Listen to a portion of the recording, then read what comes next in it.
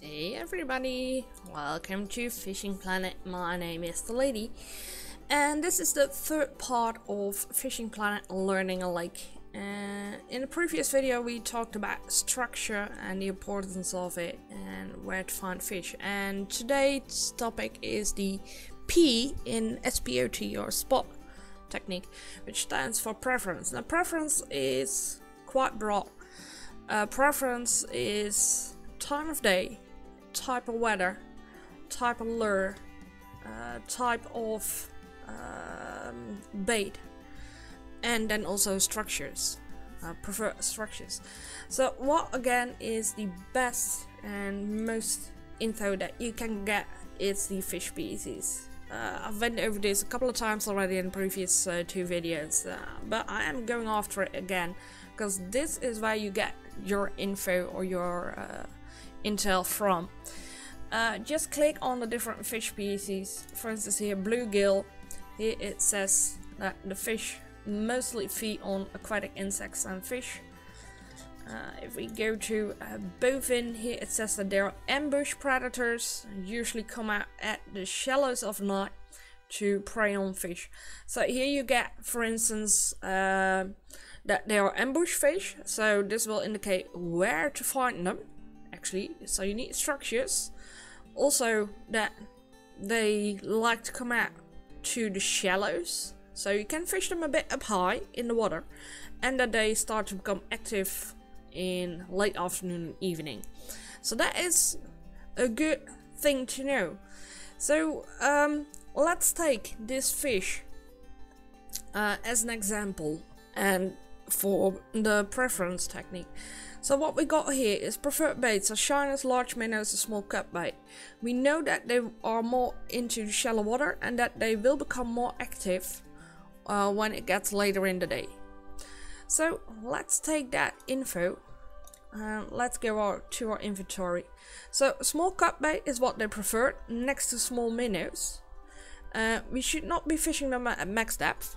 We should be fishing them, as I said, more in the shallow waters. So 90 centimeters, let's start with that one. I have a hook size 2/0 currently on it. Say you're not sure about what type of hook, let's start with a 1/0 first. We do know that this particular fish, the bowfin, is usually between 2 and 6 kilograms. Sometimes they can get huge, up to 9 kilograms in total. So that would go for a trophy, but the common one is between 2 and 6. So that already gives you an indication that our hook should not be too small. But also do not go fishing with say a 9/0 or a 10/0. Of course, fish that only goes to 9 kilograms, the mouth is not that big. So, alright, let's go back to our inventory.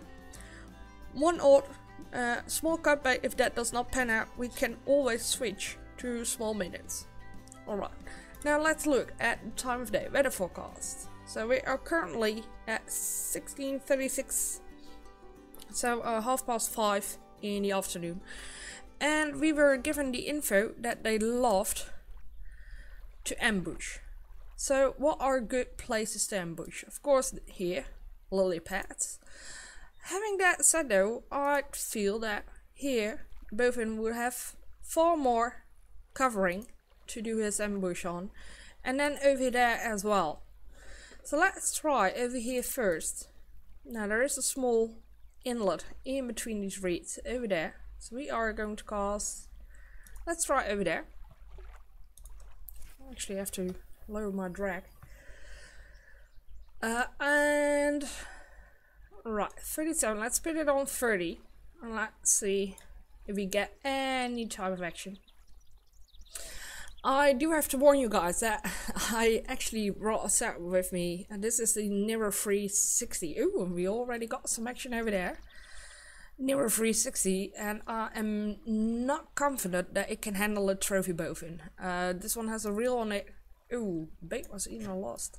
This one has a reel on it that can handle up to 4 kilograms. And then my line is even less. So when we are to hook trophy bowfin, could be that I'm either spoiling out, getting spooled, or that I simply have to break my line because it would damage my gear too much. But we'll see how it goes. We'll see how it goes. So we did already had a couple of nibbles at 30 centimeters, so that is a good start. Now let's see what we can get. The current is bringing the bobber towards us, and I know that it is a bit hard to see, but I am getting slack on the line, as you guys can see. The line starts to curve a bit, so every once in a while I'll reel in a bit of the line, so we do not lose a fish again. We had a nibble there, so now I am not going to reel in some line, otherwise it might scare the fish away, but I will angle my rod just a little bit, or we can walk a bit backwards. Come on, take it. Take the bait, you fish. There we go. And we got a fish on. Now let's see what we hooked over here. It is doing some splashing. And some more. And there we go. We got our first bowfin, 1.3 kilograms, so this is a small one, but still it panned out. So preferences, it is like bringing puzzle pieces together and create a puzzle. So what we did is we took the info that was given here about the weight size that determined our size of the hook, the preferred baits that determined what type of bait that we were going to use. We took out from the info that they preferred the shallow, so that means the leader depth that we set it in, and then the time of day also determined when we were going to fish at what time. So this type of info is what you get when you click on a fish. Now it does not always happen. For instance, here it says chain pike can grow up to 60 centimeters, 24 inches in length, and weighs around 2 kilograms. It feeds almost exclusively on other fish, so we do get a size, 2 kilograms. So number 1 hook will already suffice, 1 odd would suffice as well, 2 odd, somewhat being the max. We get some preferred baits and preferred lures, however it does not state any time of day or what type of weather. So that is something that you would have to find out on your own then. So what can you do to do that? Well, just follow the weather forecast. Just look at the graph where it says what the peak hours are. That is one of the most important stuff that you could go after. If it does not state in the info what times you need to go after this fish, then use this as your guide. Here you can see we got 2 peak times. One starting at say 6 AM in the morning and then another one starting at 3 PM in the afternoon. So let's try with the chain pike. Now in our previous movie we already managed to catch one here, a pike challenge. And this is another clue. Why would they name a pike challenge if it was not for the pike? And what would they call this one? Catfish heaven. Hey. So yeah, just try and find those puzzle pieces and fit them together. So here we go. In our previous movie we managed to hook pike over there when float fishing. Now let's try lure fishing. We already know that when we go here to fish species, click on chain pike, it says preferred lures, casting spoons, medium spoons, sheds and crankbaits. So let's grab our spinning rod, let's put a medium spoon on it. 1 odd should be enough. Fish could only go up to 2 kilograms, so 1 odd hook is fine. By that we are going to cast that. And what I want to do is, because we caught a chain over here earlier in between that square of 4 dead trees, cast a bit further out behind the trees, and then we can make a straight retrieval just like so, all the way up there. And we actually have a longer distance for our lure to cover and to get the chain pike interested. So I'm doing a stop and go, speed on 3. Let's see, we can do one of them. There we go. Oh, I missed that one. Was a little nibble over there. My lure indicator stayed up, but here we go. We got a fish on. Let's reel this one in. Let's see what we hooked. And it is giving us a lovely jump, and that is very typical for pike, jumping up that high. And there we go. It is not a chain pike. It is, however, a grass pickerel, which is family of the pike. Pickerels in general are just a bit smaller sized pike. Some folks are nitpicking about pike and pickerel, 2 different fish. For me, pike is pike and pickerel is pike. But yeah, that is how you do it. So sometimes you're not given every piece of the puzzle, but then you just see what can help you out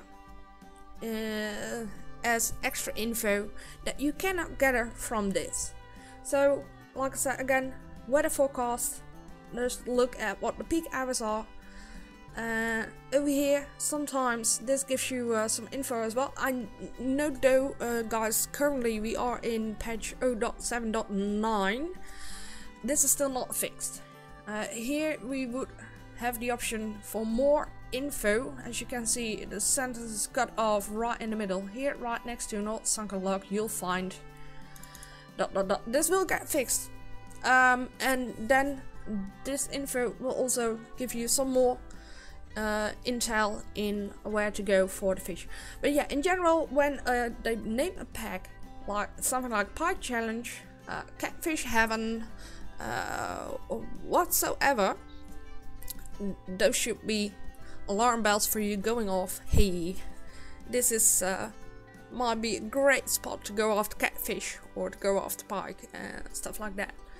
So preferences, I could go on for hours and hours on end, because it is quite huge as to what you need for lures, what you need for baits, time of day, the structure where the fish might hang out, info that you guys can gather. But I think I've covered them all, and I think you guys can grasp at what I'm trying to say, what I'm trying to pass on to you guys.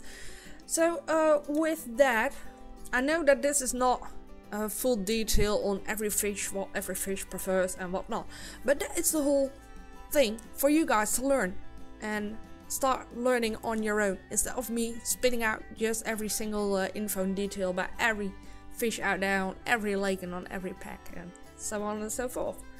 So yeah, I hope you guys enjoyed this video.